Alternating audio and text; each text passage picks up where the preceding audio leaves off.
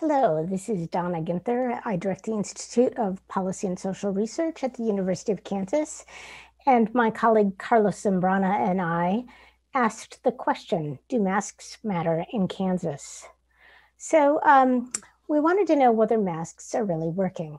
On July 3rd, the governor implemented a mask mandate for the entire state, but counties could opt out of the mask mandate. And on the map, you see every county in white does not have a mask mandate. Every county that's in the green has a mask mandate, and everything that has little hatches on it are not enforcing the mask mandate. And finally, you see cities like Manhattan have a mask mandate, but the surrounding county of Riley does not. So we want to look at these counties with the mask mandate and compare them to the counties without the mask mandate. And we do that using a difference in differences model. This is really a workhorse of econometric analysis. We can think of the counties with a mask mandate as the treatment counties and counties without a mask mandate as the control. And so we want to look at cases in the treatment before and after and take the difference. And then we want to look at the control counties without mask mandates before and after and take the difference. And then the difference in these two differences between the treatment and control is the treatment effect of masks on the number of COVID-19 cases. So the data that we're using are the total number of cases per county from March through October. We get that from the New York Times website, the 2019 population per county from the US Census Bureau, city and county face mask policies from the Kansas Health Institute, and social mobility data from the Maryland Transportation Institute. Certain counties imposed mask orders after July 11th. These were the late adopters. And so these are listed here. And then we want to look at the cases per 100,000, the 7-day rolling average. We take the 7-day average because there's a lot of noise in daily cases, and we're very interested in looking at the trend. And you see that counties with no masks had huge increases in May. This is meatpacking and then subsided. And then starting with the July 3rd mandate, counties with mask ordinances actually had higher case rates. And then you see a slight increase for no mask. And then about 14 days later, after the incubation period of COVID-19, you see a decrease in counties with masks mandates, and they kind of stay flat from here on out. Whereas in counties without the mandates, you see them starting in September, starting to exceed the number of cases per 100,000 population compared to counties with a mask mandate.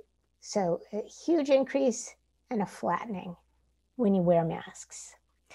We did the same thought experiment, and in this case, we're just looking at Johnson County and compared to the rest of the counties without a mask mandate. And again, you see the same pattern, a slight downward trending, pretty much flat, and a huge increase in the no mask counties.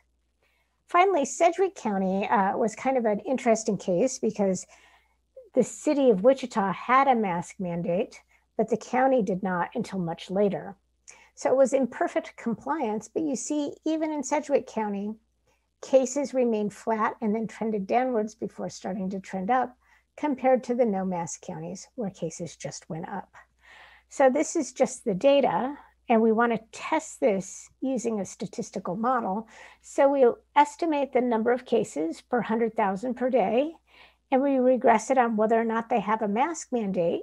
We also control for whether or not people are moving around by using these social distancing measures, and we control for day and county fixed effects. So we're interested in the size and the sign of this coefficient on the mandate. And here are our results. So we look 21 days later after the mask mandate and see what the estimated effect is. And for the full sample, we see there's a 7 case per day reduction in COVID cases. And you compare this to the mean of the number of COVID cases, which is 14, that's a 50% reduction. When we add in controls for, in the second regression, we add in controls for the social distancing, and you see the parameter estimate doesn't really change. It's still 7 fewer cases. In Johnson County, that estimate is 6.5 fewer cases. And in Sedgwick County, that's 9 fewer cases per 100,000 per day. It's a 61% reduction. Again, this analysis drops the counties that had a late mandate or no enforcement or city-only mandates. So we're comparing the white counties to the shaded counties in the map. So the question is, do masks work in Kansas? The answer seems to be yes. We found a 50% reduction in the spread of COVID-19 in counties that had a mask mandate compared to those without. Masks, it is important to note, do not eliminate COVID, but they significantly slow the spread of the disease, at least here in Kansas. Thank you very much.